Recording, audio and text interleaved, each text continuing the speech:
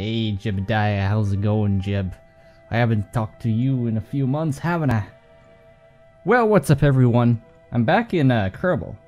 I have not actually. I don't think last time I recorded Kerbal, I don't remember if I showed this off. I don't think I did, because the last time I filmed Kerbal was actually, I did a lot of off-camera stuff, and I haven't exactly. I was actually preparing to do a video regarding part of what this project was, this moon orbiter, because I was expanding upon it, and I had this idea for a system in which I would transport astronauts here, which is that craft. This was the original test craft that I did off screen, and sending another vehicle that would be the lander. So it would be specifically to pick up the astronauts, take them down, bring them back up. It would rendezvous with this in orbit, and then either be dumped or used as a capsule or whatever. I have a few different access points here to use. I actually haven't played Kerbal in a hot second. Like, it's been a bit. I remember some of the controls, but some of the fine-tuning that I did, especially when it came to using the monopropellant to just ease my way up to docking, I don't remember any of that. Or at least I'm not as fluent and comfortable with it. So, for now, I think what we're going to do, because I actually I put the expansions on this game, I bought the expansions originally. I think what I may want to try to do is run a test lander. So it's going to be an unmanned lander that's going to head to the moon and land. And then maybe, depending on if the landing is successful, see if I can build one that can rendezvous with the ship. Maybe. I don't know. That's part of the problem that I have to figure out, because I want to make something that can get here, which takes fuel, that can land back here, which takes a little bit more fuel, not a whole lot, but a little bit more, and then can come back here. And then beyond that, it can be dumped or whatever. So that's the hard part. This is what's supposed to take them back to the Kerbin, but I think when I originally launched this ship, I used too much fuel, so I may just dump it and send a new one here if I want to get the 3 astronauts off. But we're going to do a test run here. Also, I need to do a test run to kind of get back into the swing of things for how to launch in general. If I remember correctly, I know how to get a craft to the moon efficiently. Maybe. But I don't know. I think what I may do is I may just do a test going straight to the moon and then trying to see if I can get to the station if that's successful. Because I just want to I want to do a landing. I'm itching for a landing rather than anything else. So let's get Jeb back on the ship. Back on this. This took me quite a while to actually get set up. I think it was like in the middle of the year or a little bit later in the year. I probably did like 8 missions. These pieces were huge pieces that were sent separately. And then these pieces were obviously added later, but I think I did like 6 missions for this one. The other station was probably more like 10, but I did piece by piece because I wanted a station around the moon just to practice with it. Practice with maneuvering, orbiting. There was a point in time where I did not have a smooth rendezvous, and it was not great. Nope. No. Jeb, can you please? Jeb. Please, I'm trying to not be difficult here. Maybe we'll do this as a separate mission. I think what I want to do is I just want to get to the moon with a new lander that could drop off a new rover, and then in a separate mission we'll do the test for the space station rendezvous landing and rendezvous. Because I think it's going to be a little bit too much on this rocket if I try to do all of it at the same time. So we're just going to try to get to the moon and land and drop a lander on there. Oh, I'm not sure if it'll work or not, but we'll see. I mean, it's not a lot of fuel, but it's one of those things where it's not a lot of fuel, but it may work. Maybe. Possibly. Very possibly. And I'm probably gonna put the payload fairing right there. Maybe we'll do a bigger rover next time, because it's gonna be a progressive thing. It's gonna be one of those things where I want to test to make sure I have a return vehicle that can work well. I want to make sure I have a landing and rendezvous vehicle that work well. And then once that's done, I'm gonna start landing some stuff on the moon, including possibly other rovers or vehicles that they can sit in and drive around in. and do some science before we do anything else, like going to the moon. So, again, this is a test. This is a test to make sure I remember how everything goes, and I don't accidentally drop this thing on the moon unnervingly. So we're just gonna do a general landing on the moon. Again, everything should be set up good.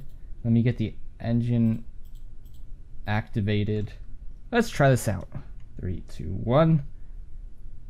SAS on, and here we go. There we go, there we go, there we go. Oh, that was so clean. Heck yeah, heck yeah. Clean, clean, clean. I hope I'm pointing in the right direction. Usually it's in the opposite one, but... Okay, okay. Crap, I'm pointing it in the wrong direction. I need to go in the opposite direction. I screwed the pooch. I forgot what I did last time, which worked every single time, especially for building the damn station. And because I screwed the pooch, I need to restart it again. Alright, it's moon. Because I need to go towards the ocean. Yeah, that was my bee, because I remember... Hey, look, there's Minimus. Minimus? Minimus. Look at that. You can see both of them at the same time. That's worth a screenshot. See that rover? See that over there? It's called the moon. That's where you're going to. Should we give this rover a name? I don't know. I don't know if we should or not. I don't know, one, if he's going to survive, and two, if we're going to use him beyond this test. Like, if he's just going to sit on the moon, absent of many things. I don't know yet.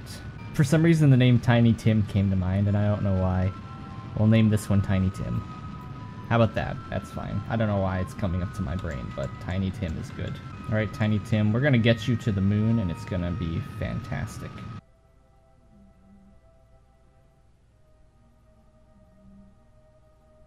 Oh crap, did I forget to freaking put a RCS module on? Dang it.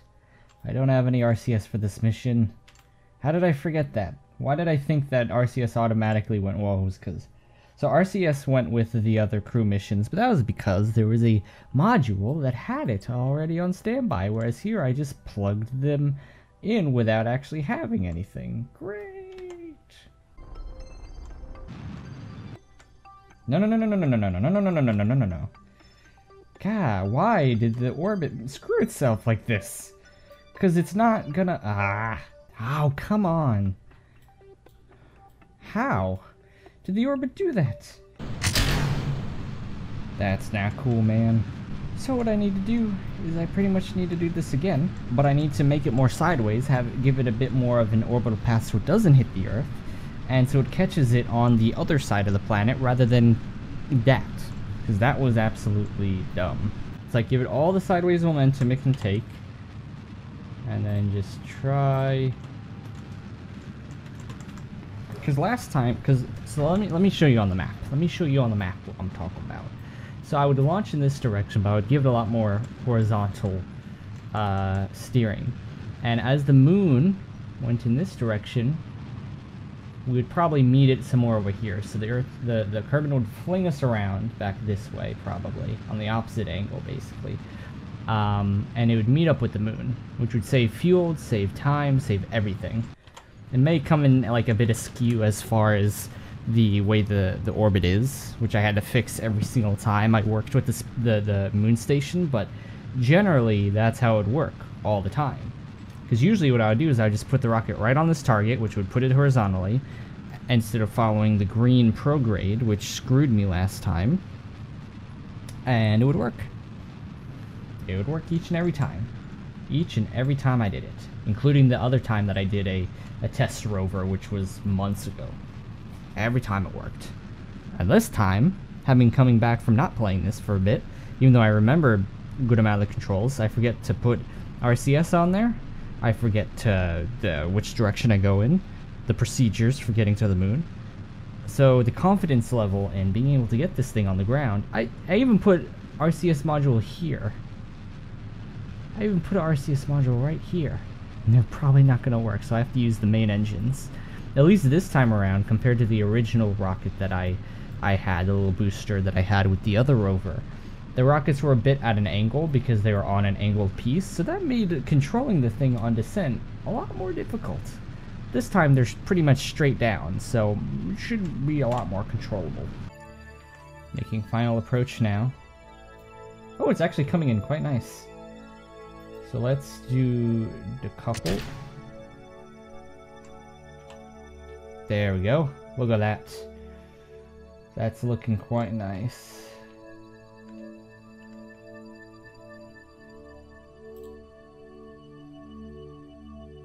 Okay.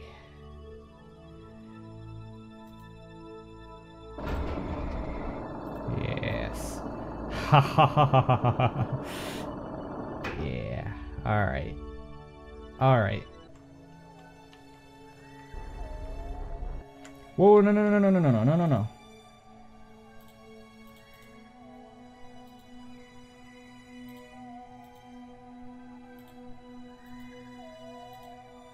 Whoa, what happened? What happened?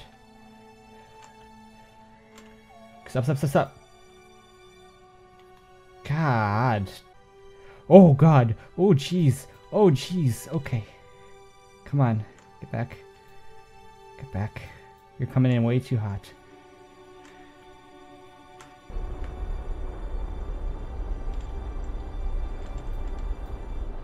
Whoa, whoa, whoa, whoa.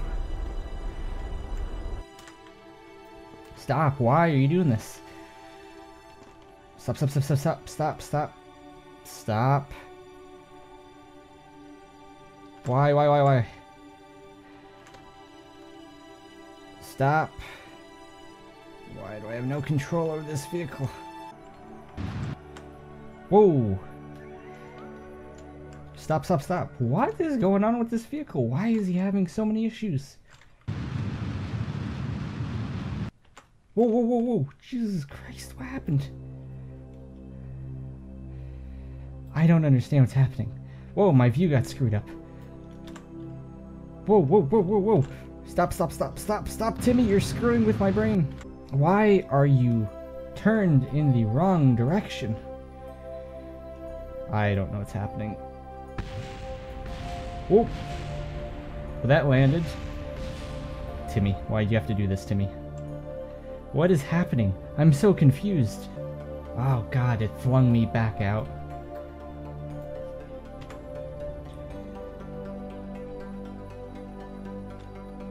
We were so close. We were so close to the path of victory. And then that happens.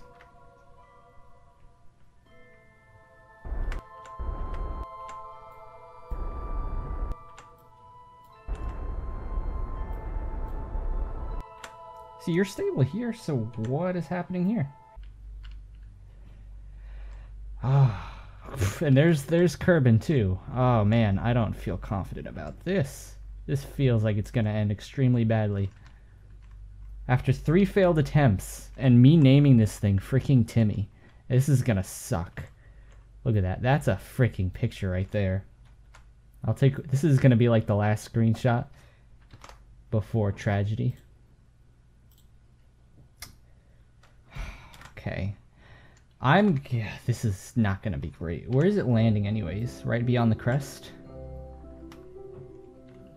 And I am going very fast. Like, what's happening? Why are the engines doing this to me? I feel like it is unbelievably unnecessary.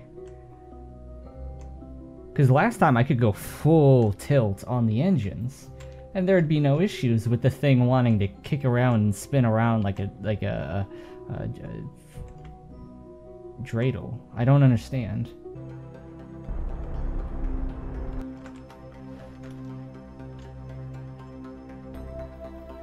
God, this is not gonna end well. Why do you want to spin so uncontrollably?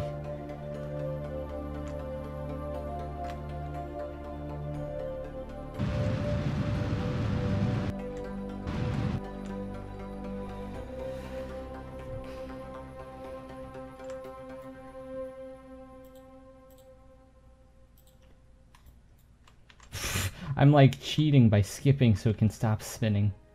I'm so close to the surface.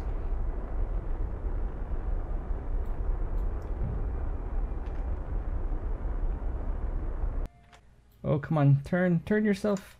Turn yourself. Turn yourself. Turn yourself. Oh, I can't turn him. He's freaking going in the wrong direction. And I'm low fuel too.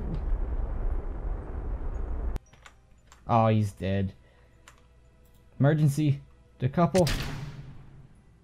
No. Emergency decouple. Oh no. Timmy. Oh.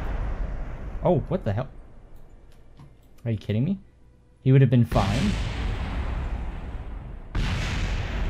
What am I staring at right now? What is this?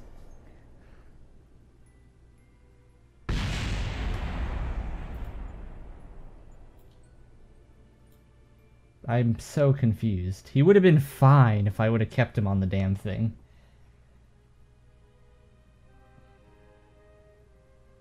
I swear, if this lands on its feet, I am gonna be angry.